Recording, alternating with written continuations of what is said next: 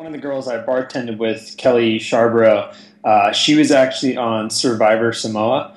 And we always used to tease her about it and give her crap.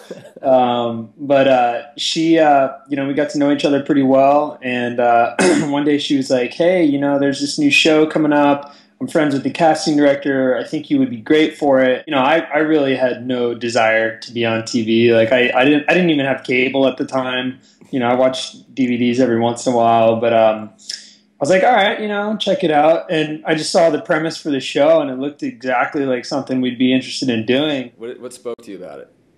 I don't know. I mean, I felt like it was the type of expedition that I've kind of been preparing for my whole life without knowing it. Yeah. After college, I went and traveled for 3 years, and I've always kind of been an adventure thrill seeker. And have done so with John, all around the world. We lived in New Zealand together, in Australia, traveled around Indonesia together. And the other boys were the same way. We had the same mentality. And it just looked like an opportunity. I honestly thought we had a good chance of winning. Yeah. So I didn't really know the prize. I didn't know any of the details, but I thought that we had the skills to take it all the way. Maybe a little bit about the guys on your team.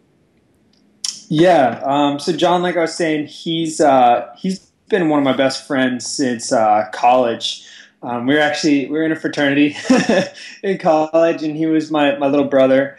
So we've always had that kind of instant bond. He's just a crazy guy. He's one of the guys that would be the first one jumping off the 40-foot cliff like head first. He loves traveling. Just a real honest, genuine guy, a natural leader, which I knew we needed. And then Taylor, Taylor's a little bit older. He's 31, so he's kind of the old man of the group. But he's just really got his wits about him. He's the type of guy that can go nuts and bolts. Like if you need to make something happen, he'll make it happen. And I think having that extra age, I think he's got a certain maturity about him that we kind of needed as a group. We wake up at 4 or 5 in the morning. Someone comes around and wakes us up, and we're generally sleeping in these kind of haphazard tents made out of like rugs. Sometimes they'll have cameras in the morning, so they'll be filming people getting up and talking and drinking coffee, doing whatever. And usually the process between when you wake up and when you actually start the race, it's like 4 hours or so. Like it takes forever for everyone, the whole crew. I mean, there's like 200 crew members, so it takes a while for everyone to show up, get everything going. Before you start the day, you get like a packing list of exactly what you need. So they'll tell you how much water you need, what type of equipment you need, and you never know what you're going to be doing during the day. So we would try to kind of guess by the equipment we would get. So obviously, if you need your PFD, then you're going to be doing something in the water. If you need your harness, you're going to be doing some rappelling or some climbing. So we would kind of just judge it based on what we needed, what gear we needed. I can't tell too much, but I mean, it was like, the general. I think the most mayhem was from the animals for sure. Yeah.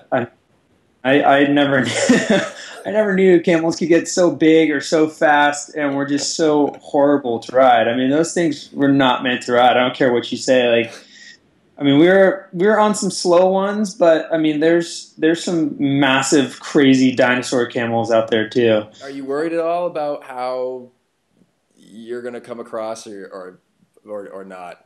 You know what? People have asked me this, and I'm actually not too worried. I mean, I'm sure we're not always going to be portrayed in a positive light. I mean, it's just how it is. A lot of it's obviously in the editing, and but I mean, what's done is done. It's in their hands. The contracts are signed.